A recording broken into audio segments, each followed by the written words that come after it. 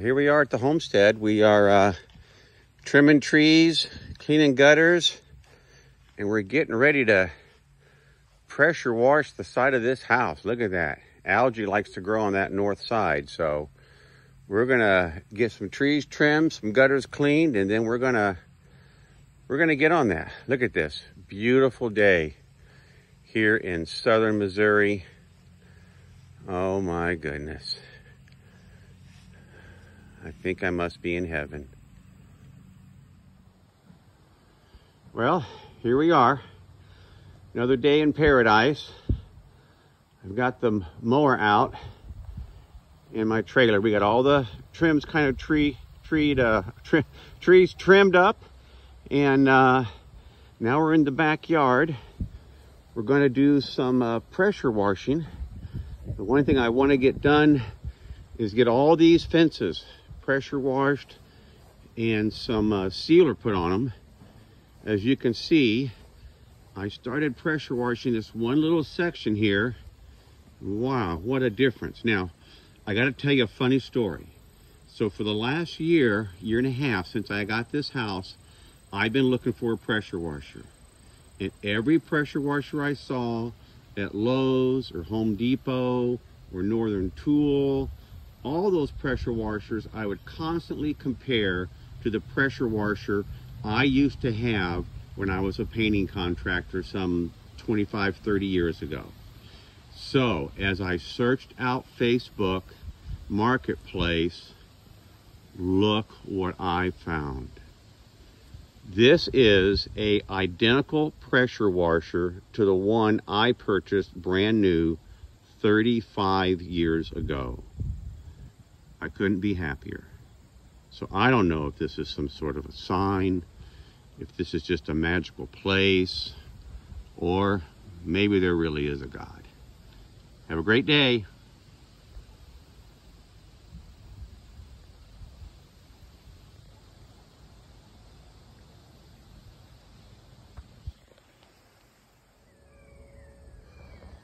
Okay, here we are, day 2. Started pressure washing the fence yesterday. Had to work out a few little issues with the pressure washer. Just no big deal. As you can see, off in the distance there, the fence is pretty gray. And then of course, you get up in here to this section. This is the part that I already did. So you can see, looks like a new fence. I'll shoot some pictures from the other side. It'll be a little bit clearer. Okay, as you can see, we got this side of the fence all pressure washed yesterday. Let's go around here to the inside, and as you can see, everything is finished up all down through there.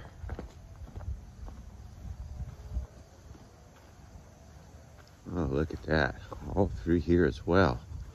So now we need to make that side of the yard look like the one I just finished.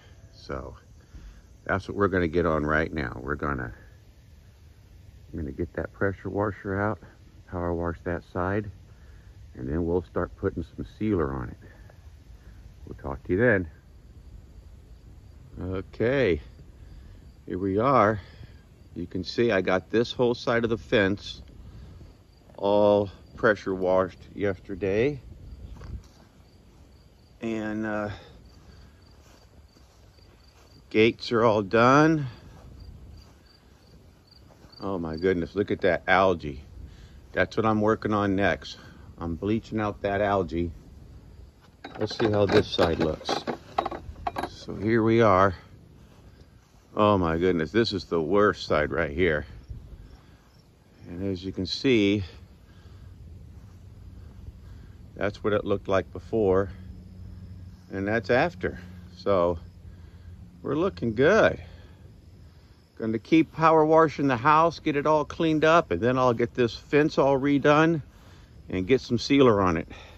So we'll chat again soon. Well, as you can see, I've got the fences all pressure washed. I've got the gates rebuilt. I've got that other side done over there. So now I'm going to put on some sealer. Now, I'm sure there's a lot of you folks that may not have ever seen this before, but I'm going to use used diesel oil thinned with diesel fuel. Yeah, crazy, right? You think it would just catch fire, but it doesn't. So it's a good, affordable way to reseal your fences. If I was going to go buy sealer from like Home Depot or Lowe's or something like that, I'd spend probably $600. But I can do it this way and probably spend $25. Not even that. I got the oil for free.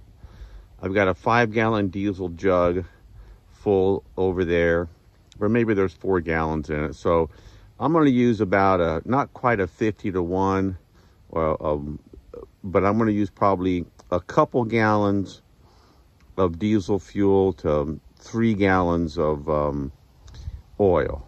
So I've got an empty bucket here I'm going to use as a mixing bucket. I've got my this spray rig has some history. It's been revived from the dead a couple of different times, and I still get a lot of miles out of it. It's probably 15 years old, but it's a good Graco Ultra, and it's a workhorse. You just got to take care of them. So here we go. I'm going to get this thing going, and then I'll touch base with you guys in a little bit, and we'll see how things are working out. Okay? Talk to you then. Okay, here we are. Next morning. As you can see, I started staining the fence yesterday. Now, you can see it's it's kind of a dark walnut looking color.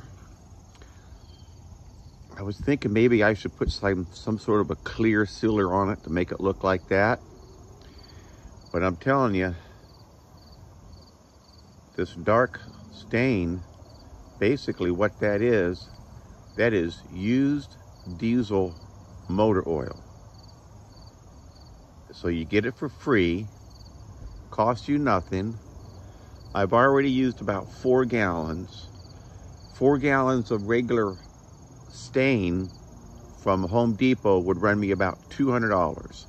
So I would need 2, 4, 6, 8, and then I got that whole side. I'd be $1,000 into sealer, unless I got a really cheap, like Thompson's water seal, and I would still be into that for $400. So I'm going to keep on. I'm going to keep on keeping on, and we'll see how it looks when we're all done.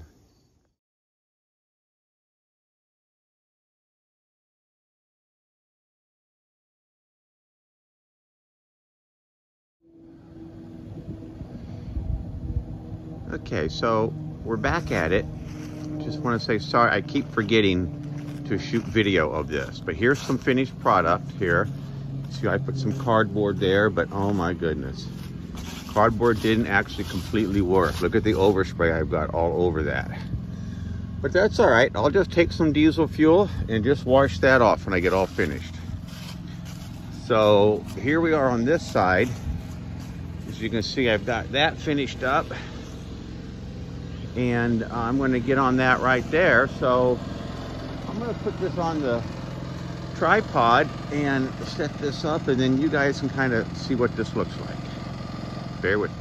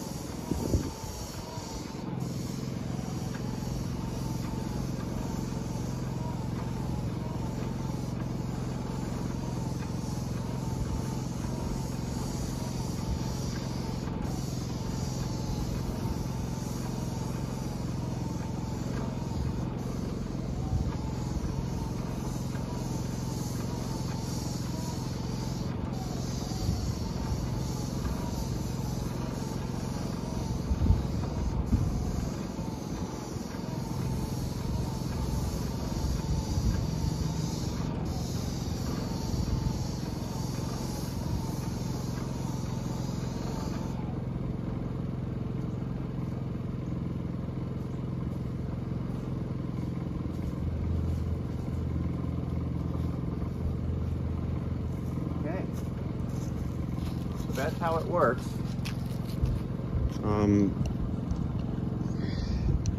Now, if you're wondering, I'm shooting this with a 521 size spray tip. And here's my little setup because I'm in the backyard.